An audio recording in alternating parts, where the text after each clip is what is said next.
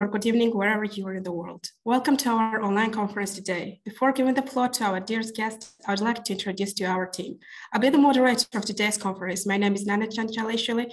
I'm a neurosurgeon and neuroscientist from Georgia country.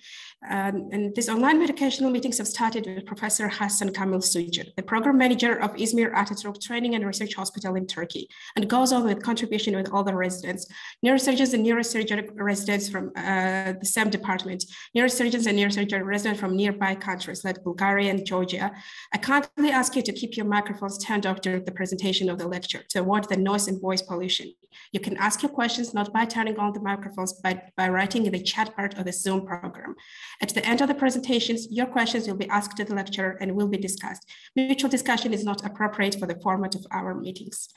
So now I would like to briefly introduce Professor Jo Nijs. He's from Belgium and he's a physiotherapist at the University of Bridge University at Brussels. And he's a physiotherapist and manual therapist at the University Hospital in Brussels. He's a scientific chair of the Executive Committee of the Pain, Mind and Movement Special Interest Group of the International Associate of Study of Pain, and holder of the chair of Exercise Immunology and Chronic Fatigue in Health and Disease, founded by European College of Decongestive Lymphatic Therapy. Professor Nijs plays a leading role in Pain and Motion Research Group, international collaborative studies the interplay between chronic pain and movement.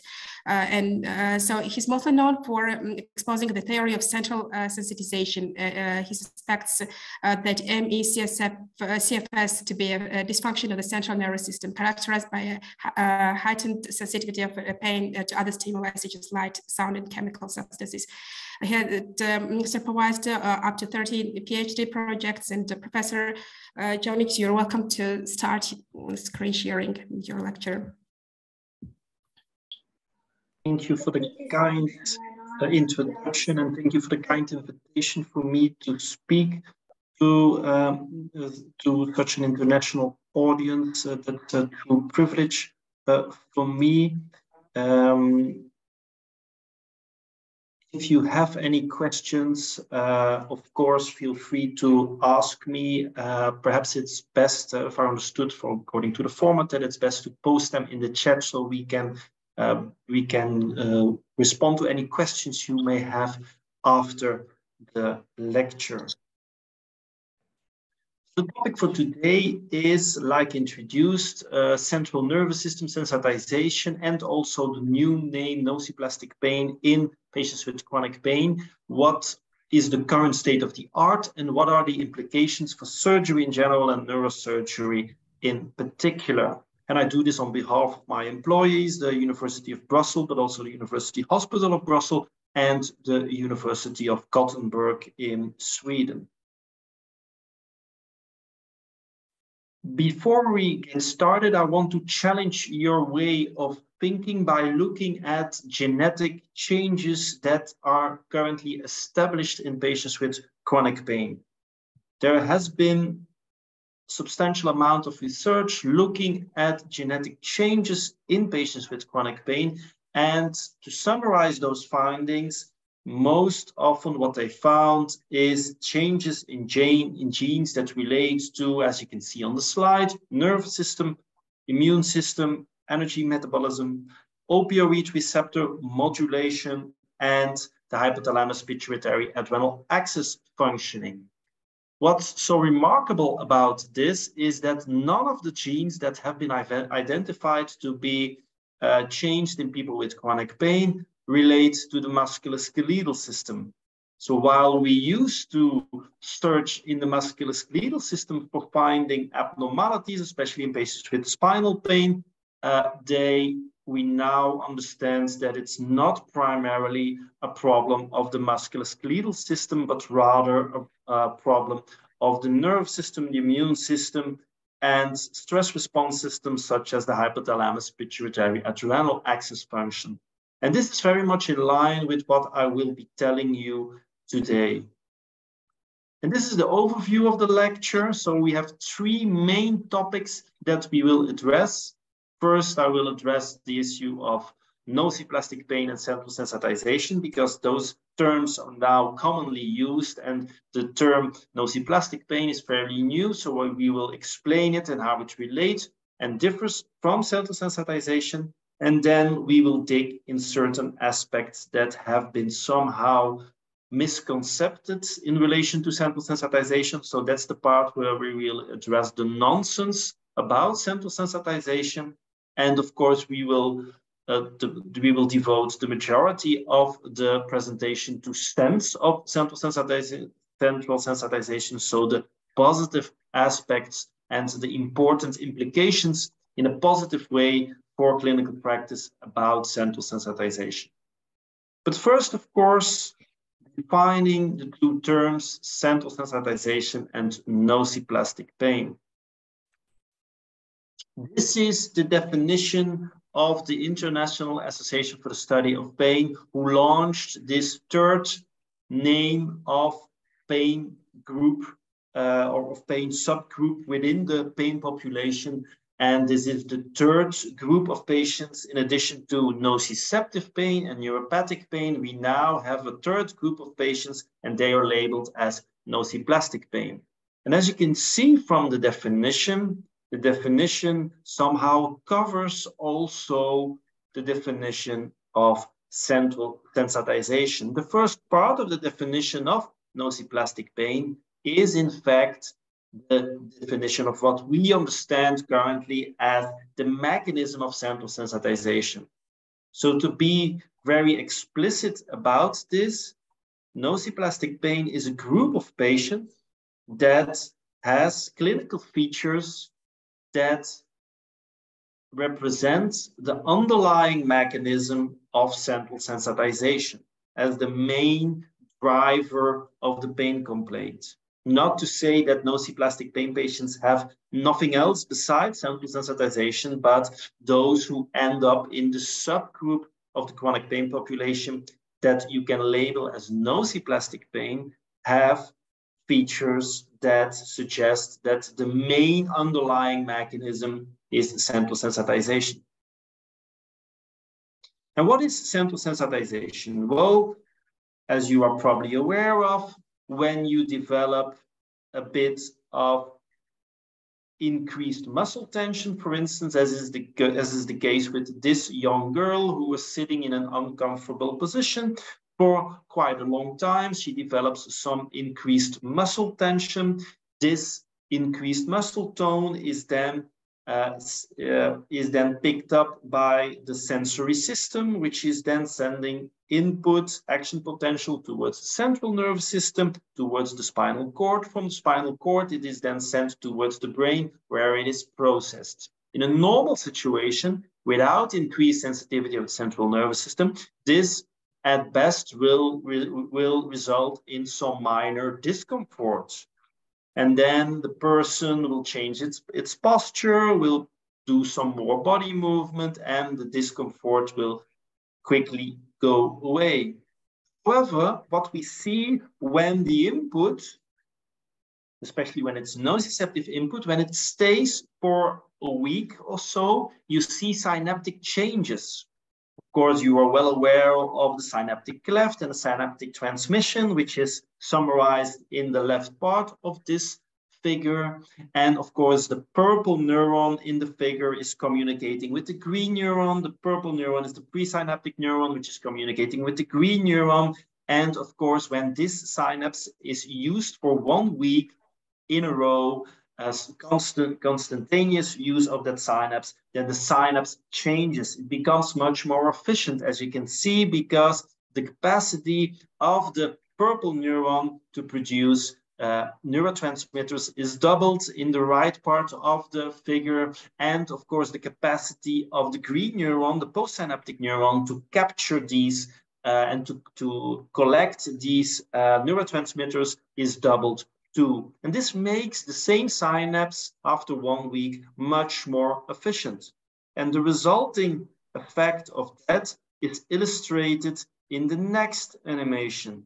On the left part of the figure, you see what I've already explained, the normal situation. And in the right part, you see central sensitization illustrated.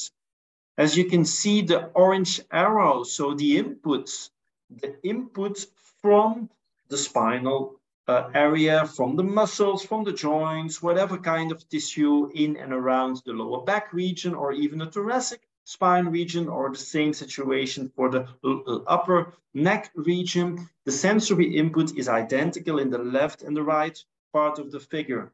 But the processing at the level of the spinal cord, but also at the level of the brain, is totally different. It's much stronger, it's much more efficient, it's much more sensitive to whatever kind of sensory input. The net result is on the left side, you hardly experience some minor discomfort. In the right situation with exactly the same sensory input, you feel a lot of pain, long-lasting, disabling pain. And that's what central sensitization is about synaptic changes at the level of the spinal cord, but also at the level of the brain. And you can resemble this with a spam filter that is no longer functioning well. The spam filter at the level of the spinal cord, which is orchestrated by the brain. That's a nice metaphor to explain to your patients, and that's how we often explain it to our patients in the clinic. But let's focus a bit more on the level of the brain. What you see over here is very familiar to you as well, because these are the most commonly activated regions in the brain when somebody is experiencing pain. That can be even acute pain. It doesn't have to be chronic pain. And you see that there is increased activation in the amygdala, which are, of course, the fear center, anxiety center, and also stress center of our brain, the thalamus, aqueductal gray, insula, the anterior cingulate, prefrontal cortex, but also the somatosensory cortex that shows increased activity. Then how does the brain of people with chronic pain differs from people with acute pain? Not in those regions that are commonly activated or increasingly activated, I should say, but in the way those areas are connected to one another. Highways connecting these brain regions is much more efficient. It's much better trained, if you want, due to the mechanism of long-term potentiation. The mechanism of long-term potentiation is what I just have explained. So the increased synaptic efficiency, that's also happening at the level of the brain in those highway connecting, for instance, the prefrontal cortex with the amygdala, but also, of course, in between neurons in certain areas of the brain, which are presumed to be part of what we now call the dynamic pain connectome, which used to be called the pain matrix. Melzack and Wall, they labeled it as the pain matrix. But then, of course, in the 50s of the previous centuries, we weren't so much aware of all the neuroscientific findings that had to be delivered at that point in time. And now we understand that it's not a matrix, because a matrix is fixed and it's unflexible. We now understand that this combined brain regions activity is very dynamic, and it's very context-specific and person-specific. But still, what is also very well studied is that there is increased efficiency in those brain regions, and that, of course, those brain regions are very well trained in patients with chronic pain to communicate all together. And this is also partly due to psychological, behavioral, and cognitive factors, such as some of the factors which are listed on the slide, such as beliefs. What do patients believe that they actually have, and do they consider it a really threatening situation? If they do, then that for sure will strengthen the way that the brain is processing the sensory input as a real threatening situation, and this increases the pain severity. The same is true for the anticipated consequences, which is very important for surgery, of course, because as soon as the patient hopes that and really believes in a strong way that the surgery will benefit the patient itself, then for sure the odds of having an analgesic effect thanks to the surgical intervention is substantially increased. So this is a brief introduction on the new terminology, nociplastic pain, and the underlying mechanism of central sensitization. Of course, we can talk for hours about the mechanism of central sensitization, but this is to keep the focus really clinically and to not dig too much into all the neuroscience and biological mechanisms that are known to be responsible for the increased sensitivity of the central nervous system, which is commonly named or termed central sensitization. However, this entire pain science hype, if you want, and the mechanism of central sensitization has also led to some inappropriate and not scientifically valid translations, such as, well, if they understand the mechanism of central sensitization as the main driver or underlying mechanism of chronic pain, then we should take the initial trigger, which is often a source of nociception, away, and that should somehow be able to treat central sensitization. And also the way that pharmaceutical companies have tried to target the mechanism of central sensitization led to some serious problems. And there I will dig into now. Eliminating nociceptive input should not be the way to target our patients with central sensitization. On the contrary, to give you the best studied example in the field of surgery is what you see here, total knee replacement surgery, total knee arthroplasty. We know that in general, this is an effective treatment, probably one of the most or best studied and most effective orthopedic surgical interventions. However, for approximately 30% of the patients, this is not the solution, because we see, and this has been shown, and this is the first study that has showed this, but there are more studies afterwards, but this is the first one from Søren Skov in Aalborg University, which was published 10 years ago, showing that in 30% of the patients, there is not a good outcome of the total knee replacement surgery, and those are the ones who show typical features of central sensitization. Then, of course, many of those patients get revisit surgery, and this doesn't solve anything either, because the sensitization just continues and continues, even though the presumed source of nociceptive input has clearly been replaced in those patients. And this shows that as soon as central sensitization is established, the initial cause or the presumed cause of nociceptive input, the damaged joint, if you want, in this circumstance, in this situation, removing it can no longer fix it. Because, of course, the central nervous system has changed, has switched into an increased state of sensitivity, and with taking away the initial trigger will not do the trick. We see similar findings now in a series of studies which are summarized in this slide. This has been the same predictive ability of central sensitization to poor surgical outcome has been shown also in shoulder surgery, in spinal fusion patients, so the low back pain patients receiving spinal fusion, but also in breast cancer surgery, but also to more nociceptive targeted procedural treatments, for instance, for chronic tennis elbow pain, and also for conservative interventions for knee osteoarthritis that specifically targets the nociceptive type of pain in, of course, patients who have a primarily non-nociceptive pain condition, such as nociplastic pain with underlying mechanism of central sensitization. So you can easily, if you can identify before surgery the subgroup of patients that you see who have typical features of a dominant central sensitization type of pain and therefore fall into the category of nociplastic pain, those are the patients that will highly unlikely benefit from surgical intervention.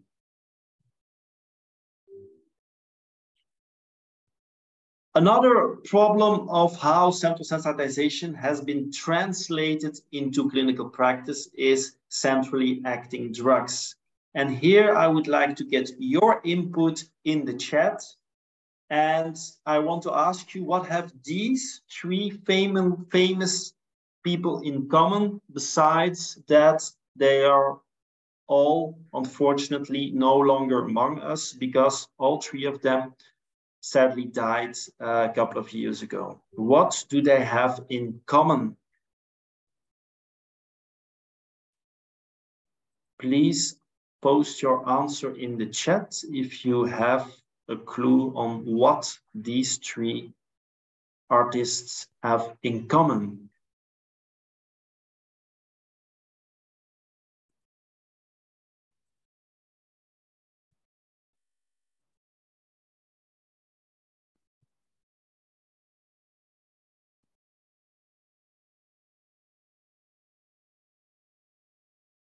Aesthetic surgery, that's possible. I don't know. For sure, Michael Jackson has had aesthetic surgery. I'm not sure about Prince, and I'm not aware of any aesthetic surgery that Dolores O'Riordan, so the singer of the Cranberries, received.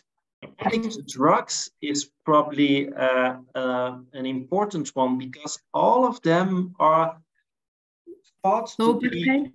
Yes. Sorry. Low back pain, perhaps. No, Michael Jackson. That's possible. I'm not sure. I know, for instance, that Prince, he suffered from lots of hip pain. He had severe hip osteoarthritis, if I'm not incorrect. But for sure, all of them were taking lots of painkillers, and they were all on opioid painkillers. So they all died of opioid overdose. And of course, that's what they have in common. So they increased the use of painkillers, because, of course, as soon as you take opioid drugs, then, of course, you put in endogenous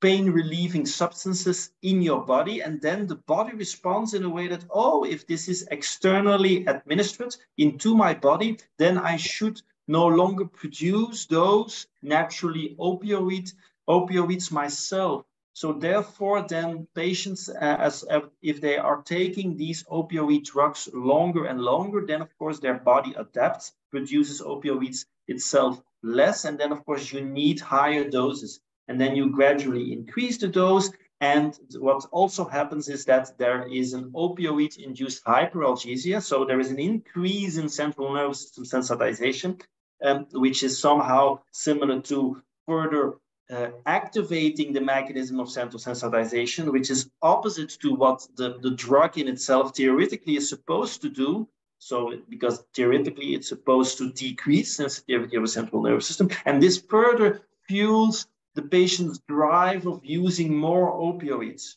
And this change occurs pretty soon. We now understand from epigenetic studies that only 4 days after surgery, that if patients use more than 4 days of opioid drugs after surgery, then you already see epigenetic changes in the opioid receptor genes that somehow creates the opioid-induced hyperalgesia, and therefore the patients will demand more and more analgesics. So that's not a good idea to use those types of drugs, especially not in the long term, but also not for considering their effects on the immune system, because we know that opioids substantially suppress natural killer cell cytotoxicity, which implies that the natural killer cells will no longer function as they supposed to do. So therefore, for instance, in the field of cancer, regional anesthetics are preferred over general anesthesia, and also opioids, of course. So those are two important clinical implications of central sensitization that we should carefully consider to who we will provide surgical interventions, and that we should not stick to prescribing opioids, at least not longer than 2 or 3 days. But of course, we also see very positive implementation aspects of the science behind central sensitization. And the first one is that the label of nociplastic pain and central sensitization in particular somehow gives them some recognition and somehow stops the medical shopping, because then, of course, they get a label and they understand their condition much better.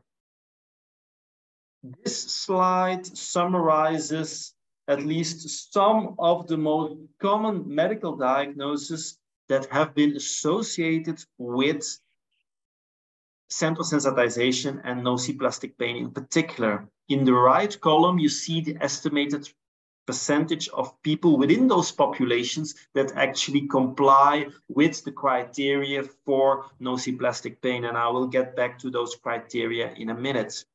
And as you can see, it's a great variety of patients that actually have nociplastic pain. What's the most striking aspect of it is that it is spread among the different medical disciplines. It's not only limited to neurosurgery, it's also in the field of rheumatology, physical medicine, emergency medicine, oncology, pediatrics, etc., etc. So you see it all over the medical system. We also see it in gastrointestinal disorders.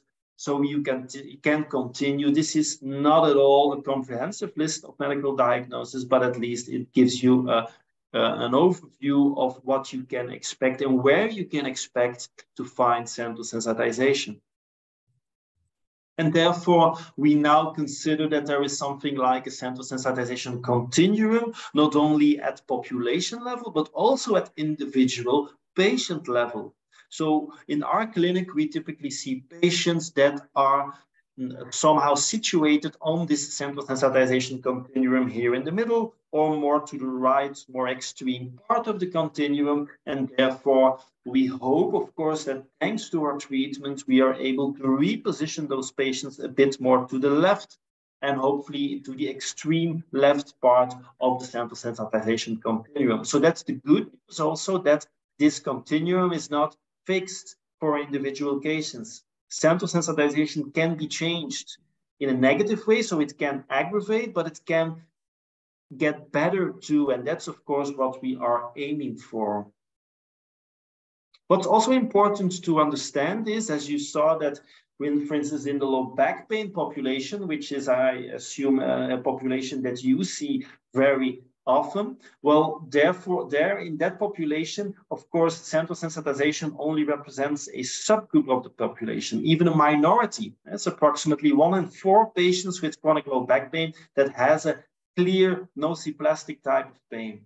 But that subgroup is the most disabled one. That's important also. Those are the patients that suffer the most from low back pain, have the poorest quality of life, and also consume the most in the healthcare system. So this is the most disabled subgroup of the population. And this has not only been shown in the low back pain population, we see the same in the neck pain population, we see the same in the knee osteoarthritis population, etc., etc. However, not all chronic pain is nociplastic pain. For instance, patellar Achilles tendinopathies, they are predominantly peripheral pain states. They are not neuropathic pain. They are most often not nociplastic pain. Mostly they are considered inflammatory or nociceptive types of pain. That doesn't mean that individual cases of patellar or Achilles tendinopathies can have a nociplastic type of pain. For sure, that's possible, but it will be a small minority. Approximately 1 in 10 patients will show with a clinical picture that is presumed to be nociplastic type of pain. So how do we identify that central sensitization or nociplastic subgroup in the population? How do we identify them clinically? Nearly 10 years ago, we developed the first set of criteria to identify that subgroup.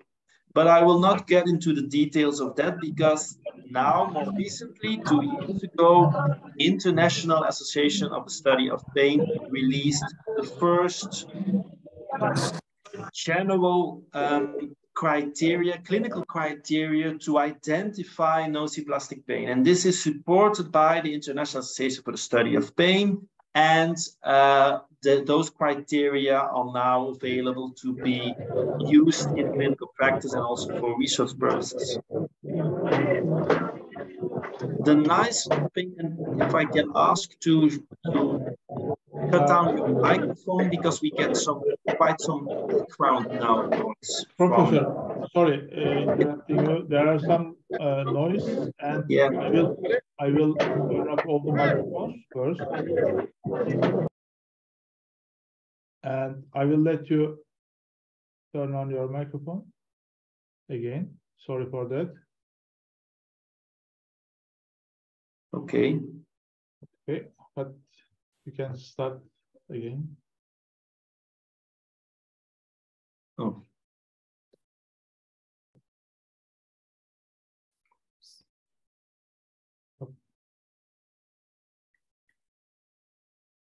Here it is.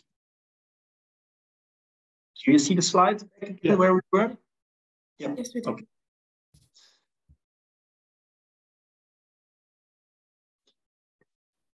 So here you see the criteria, and I will walk you through the criteria. It might seem to be complex, but it's not that complex, and it's fairly straightforward. So if I walk you through these criteria, you will be able to use it tomorrow in clinical practice because it builds substantially on general clinical reasoning and differential diagnosis that you are used to do in clinical practice. So I will walk you through these criteria with a small case study from Mrs. Nijs. Mrs. Nijs is 55 years of age. She's single. She suffers from knee osteoarthritis, and she has been suffering from pain for more than 10 years. She requests pain relief and to return to work. She wants to get back to swimming and cycling and walking in her leisure time. So obviously, based on what she told us, she suffers from pain for more than 3 months. That's the first mandatory criteria. So the criteria for nociplastic pain purely focus on chronic pain, and therefore it should be pain of at least 3 months duration. The next criteria focus on the anatomical spreading of the pain. And then it should be spreading pain that the patient presents to be considered a possible nociplastic type of pain, because we understand that spreading of pain is a classical feature of central sensitization. On the right part of the slide, you see her pain drawing, and you see that the pain is spreading well beyond the anatomical region of the presumed source of nociception, so well beyond the knee region. And in fact, she has pain all over her left lower limb. So for sure, she meets this second criteria of spreading of the pain. We know that spreading of pain is an important feature of central sensitization, not only in knee osteoarthritis, but also in low back pain patients, also in neck patients, etc. Also in shoulder pain patients, this has been shown. Of course, this is more of the type of clinical reasoning that you are used to do, and therefore a couple of exercises to practice this. And when you look at the pain drawing on this slide, my question for you is, does this pain drawing from a low back pain patient, so a different patient as the one that we are considering, reflect spreading of pain suggesting of nociplastic pain or not? What do you think? If you see this type of pain drawing in a low back pain patient, is this suggestive of nociplastic pain or not? Please respond in the chats.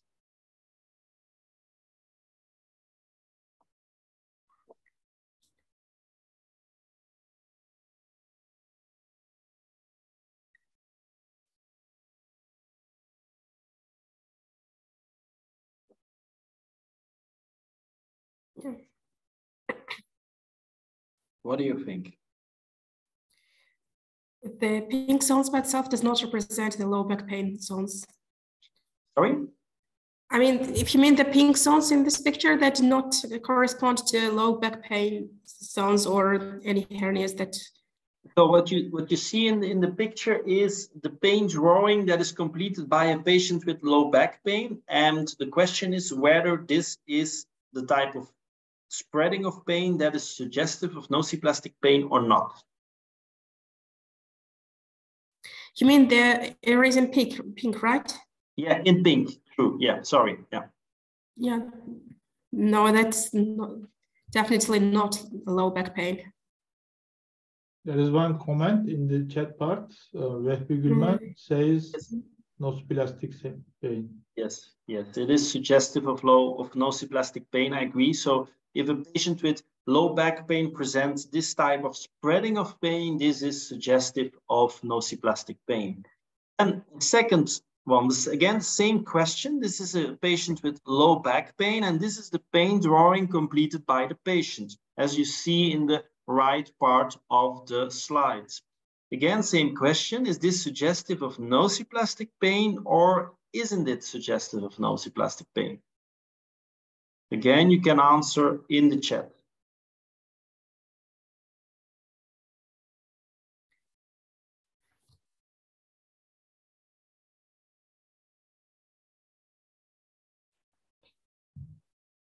Okay, now we have an answer of not nociplastic pain. What is the criteria precisely? It's asked. Well, the criteria to differentiate is, of course, if you would have, for instance, in this example, if you would have nothing but pain in the area of the low back region over here. So, for instance, over here. So in the area which is segmentally related at the very least to the presumed source of nociception, then we can still consider this as a normal pain presentation. And over here in this particular case, if there are some possible sources of nociception at the level of the thoracic spine, for instance, if she suffers from osteoarthritis at the thoracic spine, or if there is marked increased muscle tone in the thoracic spine area, then for sure I agree that this can be normal type of pain report. However, if there is no reason why the patient would have pain at the thoracic spine level, then this becomes spreading of pain that can be suggestive of nociplastic pain.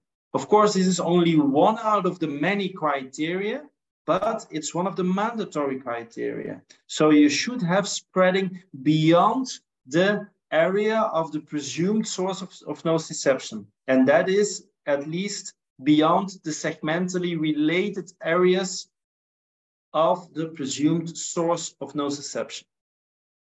Also in this case, considering, but of course that's the information that you don't have, so I tell you, if there is no reason why she's suffering from thoracic spinal pain, then this becomes also an indication of nociplastic pain. But of course we need to develop our criteria further, and this is not enough, of course, to actually decide whether it's nociplastic pain or not. But there has to be pain more than 3 months, and the pain should spread beyond the presumed area of nociceptive pain.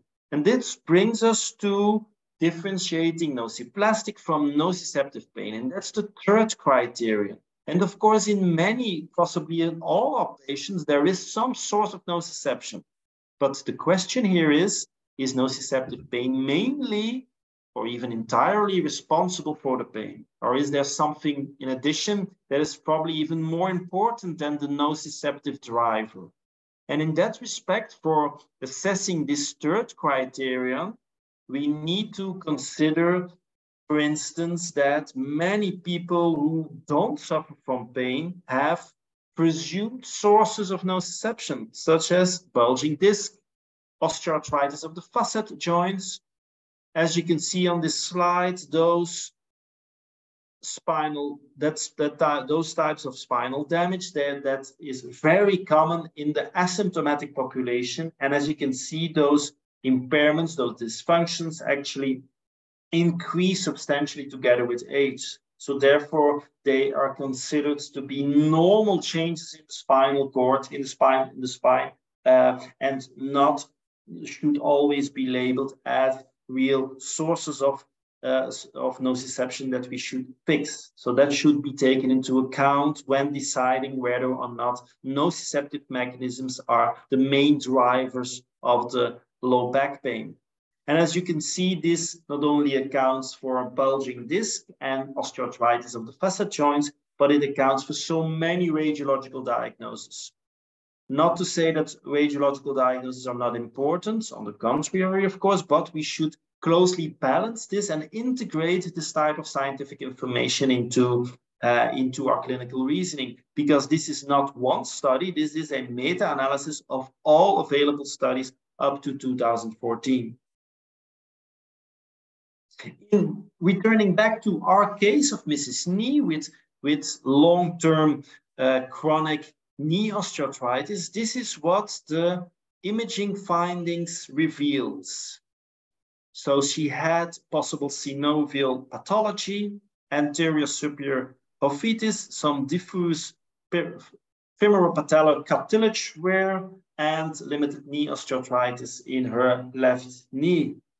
Importantly, the MRI findings were similar as a couple of years before. So there was no progression, yet the clinical picture dramatically got worse in between those years. And that's also very important, that you see a dramatic increase in clinical picture, much more pain, much more disability. However, the MRI findings are very similar, if not identical as a couple of years ago.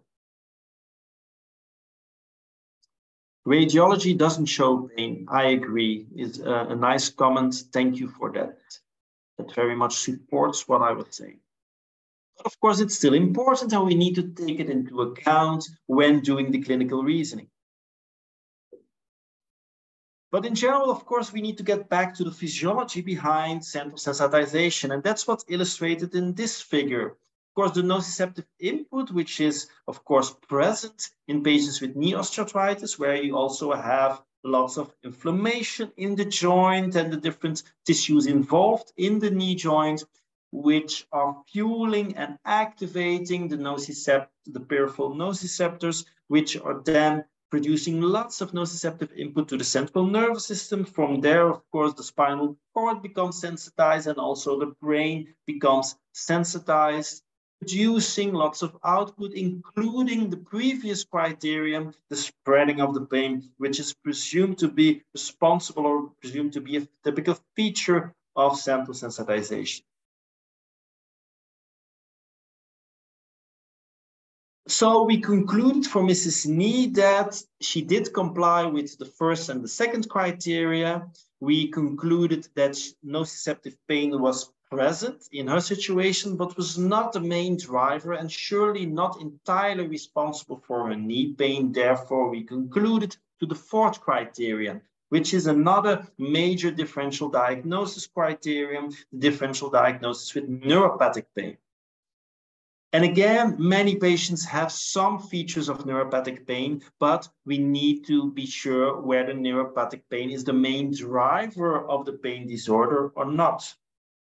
And then, of course, we have to look at the criteria for neuropathic pain. And these are the internationally currently accepted criteria for neuropathic pain.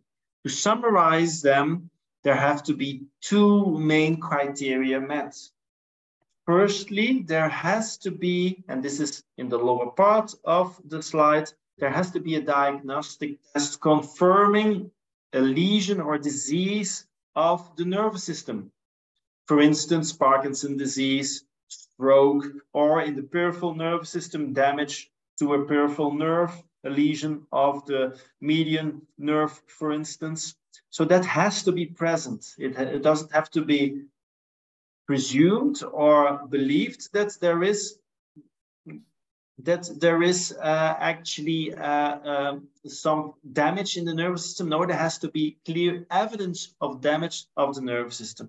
And of course, that damage to the nervous system has to be linked to the clinical picture, because of course, the majority of people with damage, objective F damage to the nervous system, do not suffer from pain or sensory symptoms.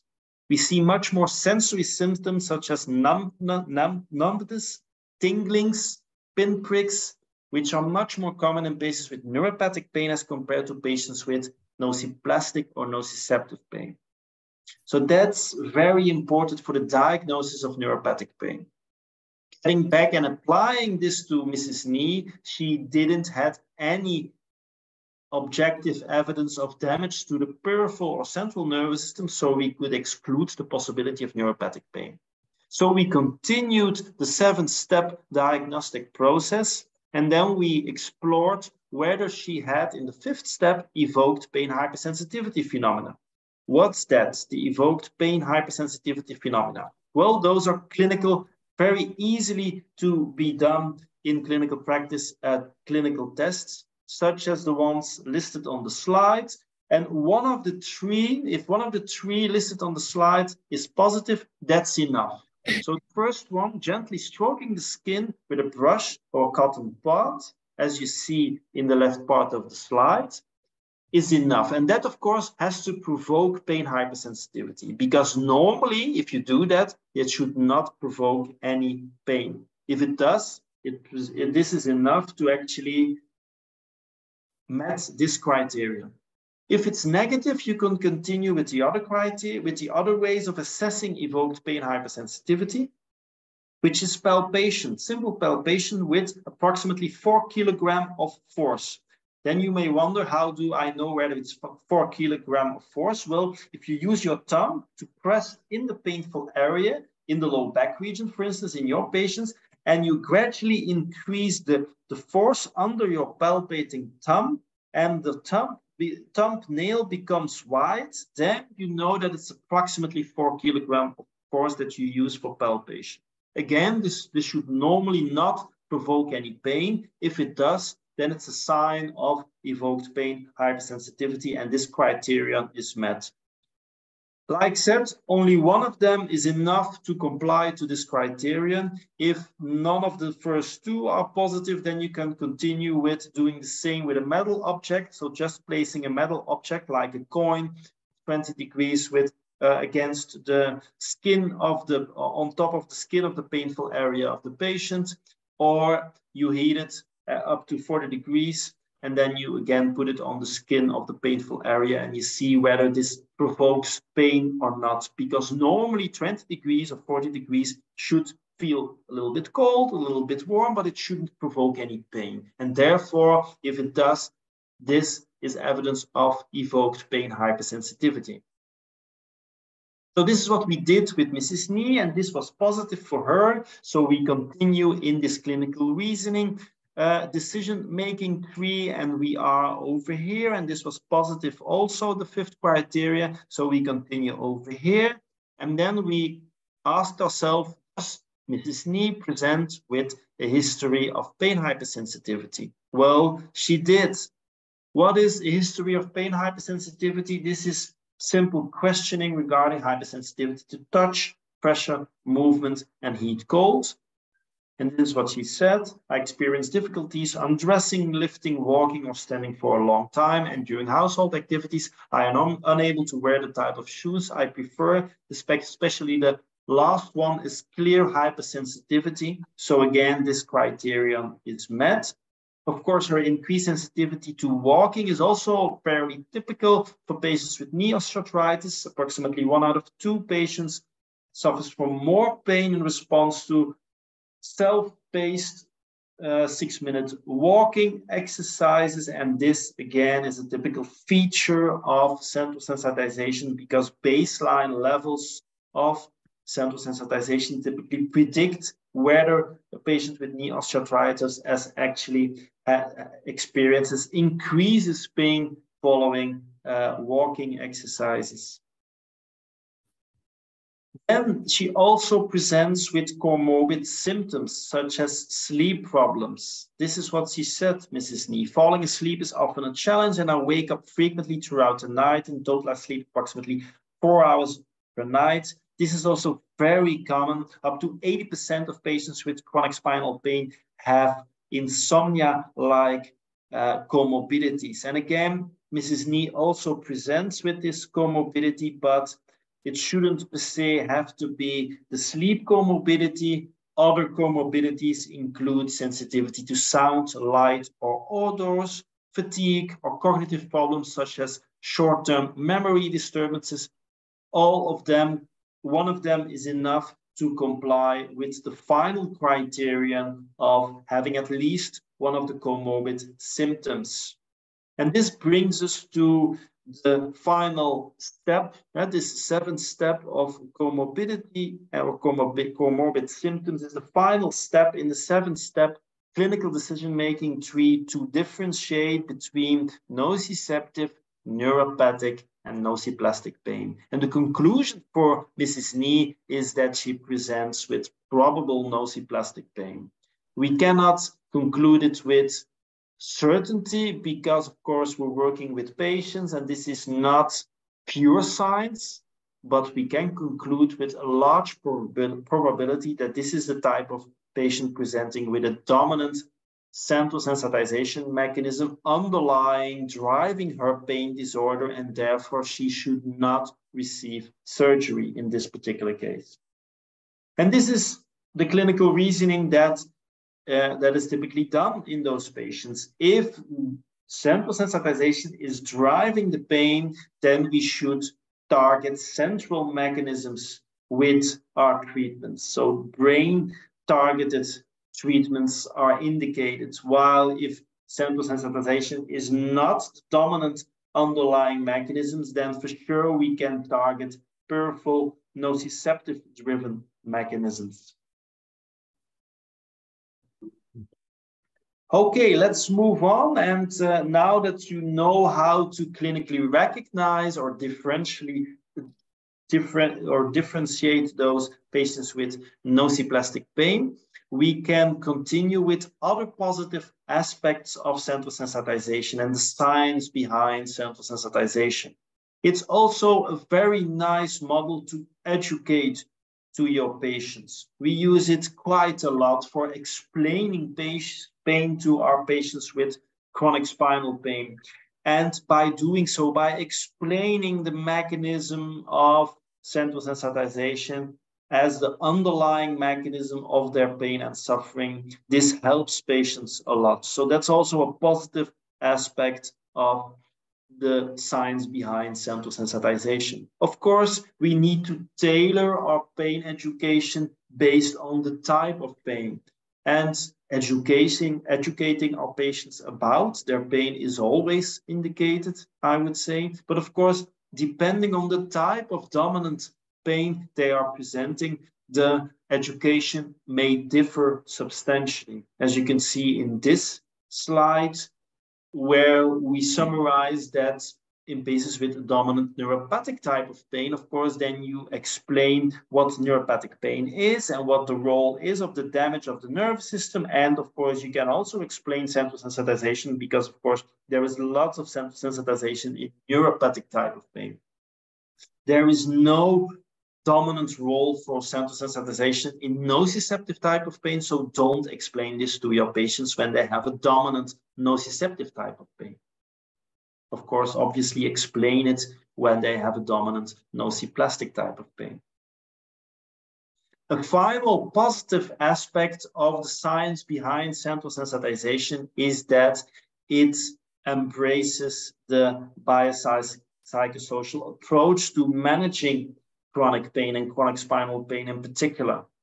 Because we know that once central sensitization is identified as one of the main underlying mechanisms of the pain that the patient is presenting, then we should look at the drivers, the perpetuating factors of central sensitization. And there you end up with many of the common lifestyle factors. We now understand that poor diet, poor sleep, stress and stress intolerance, physical inactivity are main drivers, perpetuating factors of central sensitization. And therefore, we need to target those lifestyle factors primarily in the group of nociplastic type of pain patients. And this is a way, of course, by addressing those lifestyle factors, by targeting those lifestyle factors, we can actually reactivate spam filter by making them more physically active, by improving their sleep, by providing them cognitive behavioral therapy for insomnia. We can improve their sleep, which will then reactivate the spam filter. Improving their diet will also decrease the sensitivity of the central nervous system, and making them more tolerant to stress, daily stress, will also decrease the sensitivity of the central nervous system. But at the end of this talk, I would like to ask you, do you think that central sensitization should be the main target, or reducing central sensitization should be the main treatment target?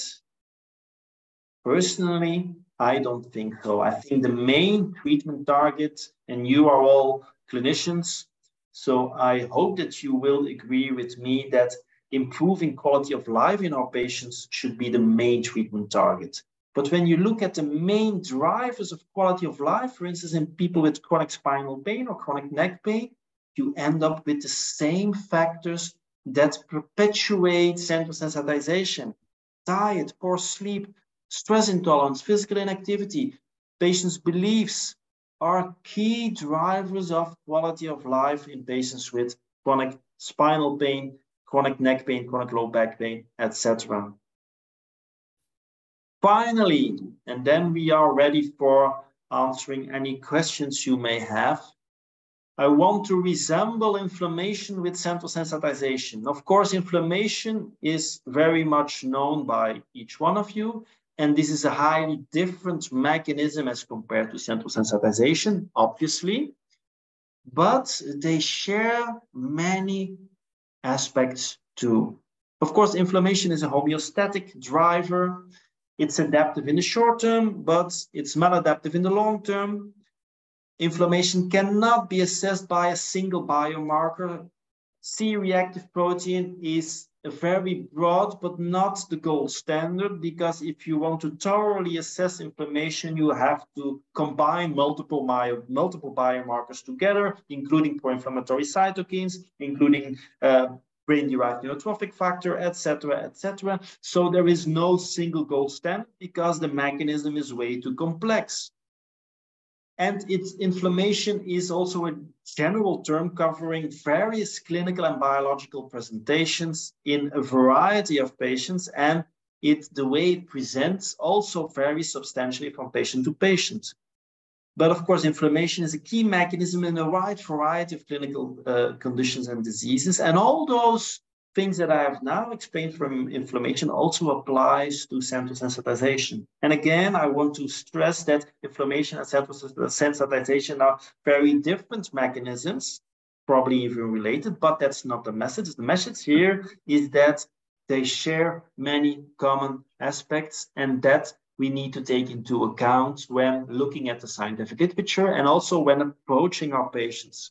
Central sensitization is not a clear-cut mechanism. It's a mechanism that can be presented in the individual patients very differently. And you cannot have one clinical test or one scientific test that says, okay, this is central sensitization or not. You need to do clinical reasoning, and that's why I hope to have explained to you that you can use the clinical criteria for nociplastic pain to recognize the subgroup of the pain population that presents with predominant central sensitization type of pain or nociplastic type of pain. To summarize, I hope you can take this information to the clinic and understand that central sensitization allows us and our patients to understand chronic pain much better, especially chronic spinal pain.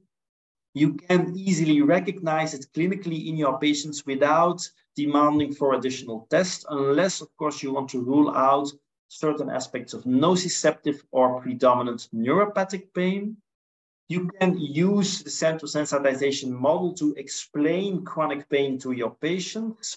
And precision medicine for chronic pain is more than accounting for central sensitization. It also implies addressing relevant lifestyle factors in individual patients.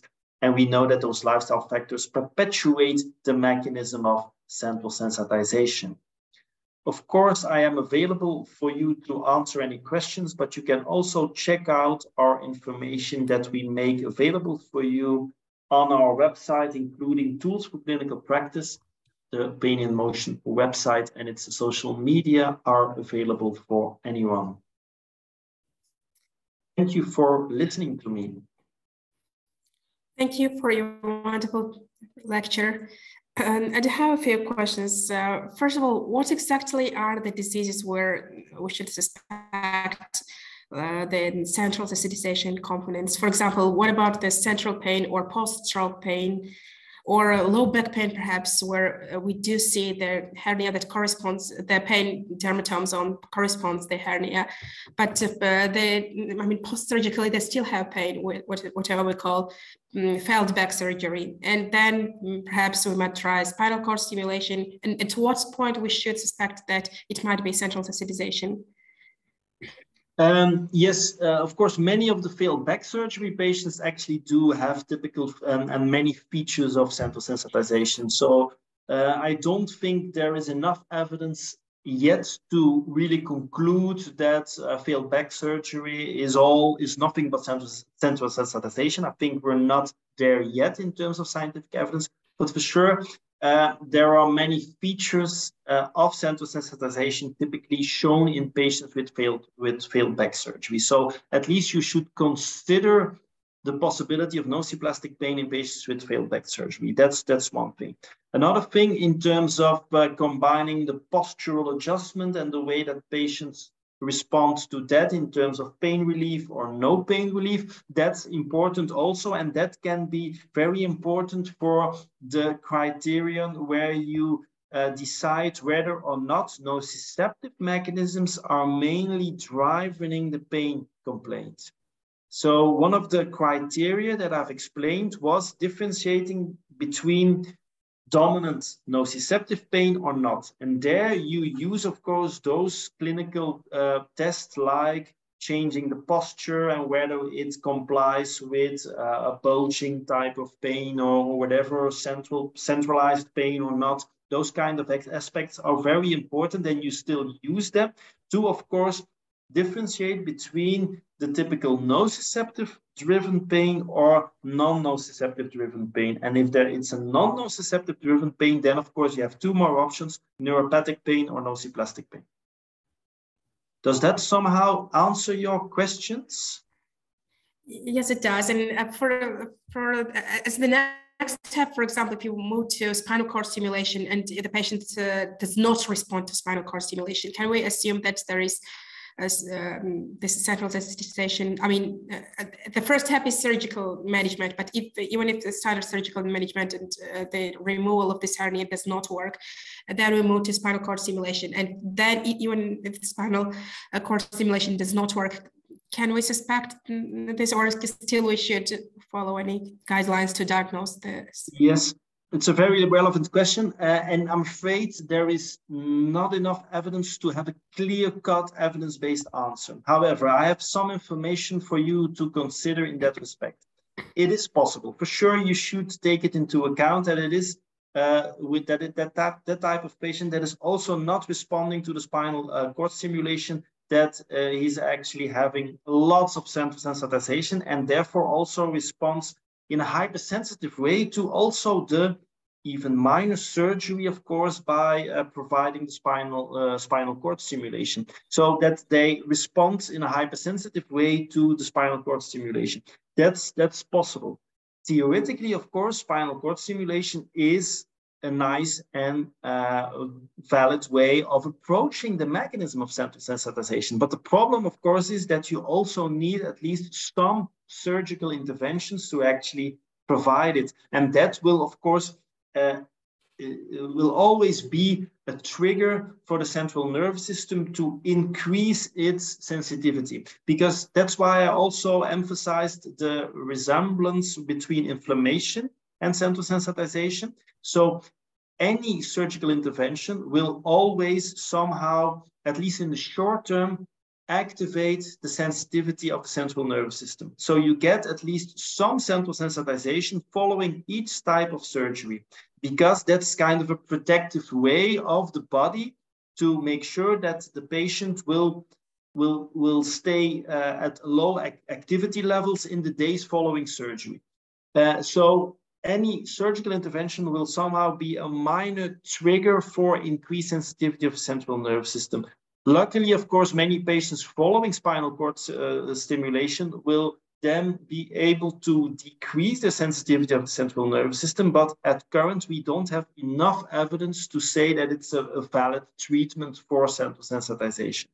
So yeah, there's still more work to do in that area, but hopefully with what I've explained to you, you can improve your clinical reasoning and at least consider that patients cannot benefit from it because of the hypersensitive response to the treatment. If that helps. Yeah, thank you. And I was also wondering, for example, post-stroke pains or central pains, or for example, complex regional pain syndrome, are those diseases like type of central sensitization problems? Yes, but of course, in complex regional pain syndrome, you have two types. And then, of course, you have, I always mixed up the type one. I think type 1 is the one where you have objective damage to the peripheral nervous system. And that subgroup, of course, is typical neuropathic pain, because there you have objective evidence of the median nerve. And then, of course, you have neuropathic pain. But the type 2 complex regional pain syndrome patients are typical patients of central sensitization, yes.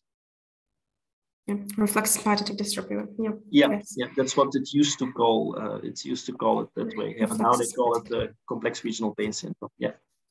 And I was also wondering if you see the role of deep brain stimulation there, like, for example, the stimulation of VPL or VPM of thalamus, or perhaps periaqueductal gray or periventricular gray matter, or rostral anterior cingulate gyrus. I was wondering, what are your thoughts about that? Yeah, theoretically perfect. This fits totally into the story that I've presented to you today, and this. Theoretically, it fits very well into our understanding of the key role, the central role of the brain and those brain areas in particular. For instance, the thalamus, stimulating the thalamus surely activates endogenous analgesic systems, etc. So theoretically, that's the way to proceed. Unfortunately, nowadays, when you look at the systematic reviews and meta-analysis, at medium and long term, those treatments don't do that well, as you are probably aware of. But most often there is a fairly strong, at least medium effect sizes, analgesic effect in the short term. But at the long term, unfortunately, the treatments not often produce that well in the long term. But of course, it's a developing treatment for sure. And I greatly look forward to the science in the upcoming years, and hopefully with improving technology, improving treatment modalities, we can actually make it work better as it's currently doing. One critical remark to that respect, of course, is that it's possible, of course, that we have to somehow, because the idea, of course, is to target the dynamic pain connectome, the combined activity of brain regions in the brain, and to somehow disconnect this circuitry in the brain. And that's, of course, valid reasoning, a valid way of clinical reasoning. But given the complexity and the variability and the dynamic aspect of the dynamic pain connectome, it's possible that we need to probably somehow adapt this more individually. That would be my guess, and that we need to take further actions in the route towards precision medicine, and that we somehow make this more individually tailored. And that's probably one of the problems with the trials, where they do exactly the same type of brain simulation in a group of patients. And that would be my suggestion for improving that important field of research and clinical research. Thank you. And is there any age or sex differences for the pain perception? Yes, there is, but the difference is not as large as we used to think. So based on systematic reviews, we conclude that there is a small difference in terms of pain perception, but it's a very small difference. So it's not even worthwhile mentioning the difference. What's more important is that there is more and more research showing that the underlying pain mechanisms can be different in both genders. So therefore, nowadays, most mechanistic studies take into account gender differences. and look at possible differences. For instance, in terms of glia activations, I haven't talked about this, but we know that increased activation of glia cells in the central nervous system is one of the underlying drivers of central sensitization, and we know that this can be different between the two genders. So yeah, this gender issue is becoming more and more important in the field of pain. And of course, the majority of the pain patients are women, and this can possibly be explained by differences in certain pain mechanisms. But there is more work to be done to further get onto the bottom of all that. Okay, so, and I was also wondering, do you perform any neuroimaging studies, and do you see any changes in neuroimaging studies, maybe tractographies or in the limbic system, or are there any changes in the patients affected? Yeah, absolutely. When you compare chronic pain patients, we see that many of the brain areas that I showed in the beginning of the presentation, that they are increasingly activated. For instance, we see much more activity in the thalamus and more activity in the amygdala and the prefrontal areas. But of course, even more importantly, is that the connection between those brain regions becomes much stronger. So the connectivity, the brain connectivity is much stronger between certain areas. To give you one example, for instance, normally the prefrontal cortex should inhibit the amygdala activity. But what we see in many chronic pain patients is the reverse, that the prefrontal cortex further excites the amygdala. And the amygdala is presumed to be one of the drivers in the brain of this entire sensitization mechanisms. So yes, we see marked changes in the brain thanks to imaging studies.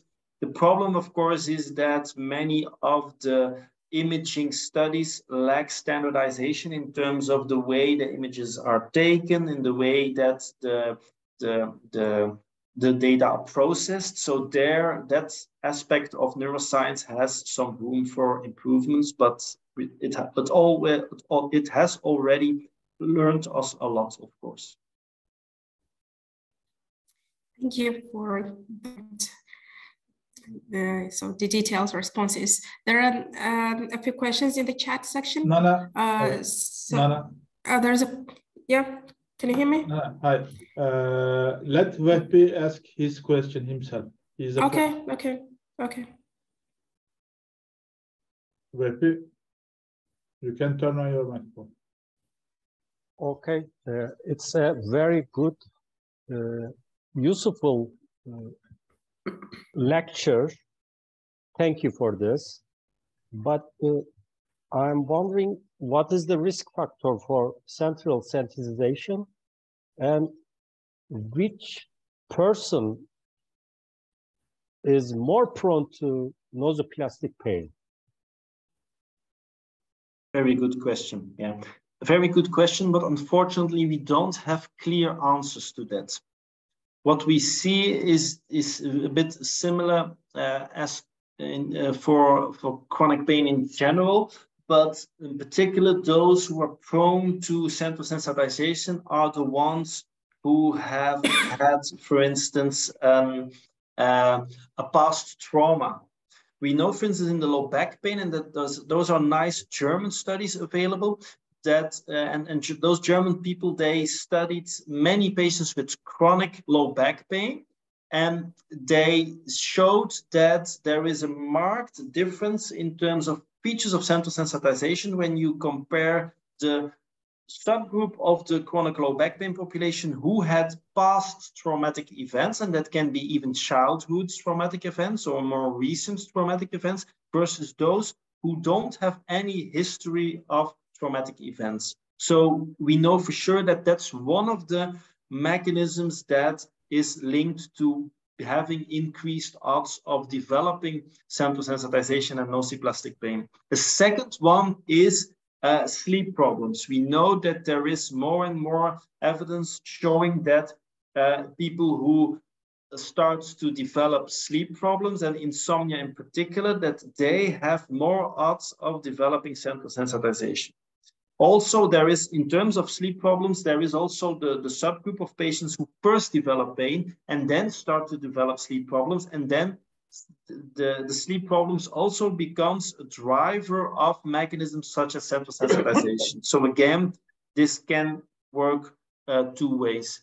Those are two aspects that we are now pretty sure of based on scientific evidence that is somehow increasing the odds of developing central sensitization. For sure, there are more factors that contribute to the increased odds of developing it, but that's hopefully what future science and scientific studies will reveal. Thank you. You're welcome. We don't have any questions in the chat. Dr. Suja, is there anything you would like to ask? Yeah, I want to thank the professor again one more time, and I want to thank everyone who joined us today, this evening. Thank you. My pleasure. Thank you so much. Bye-bye. It's very interesting. Thank you. And this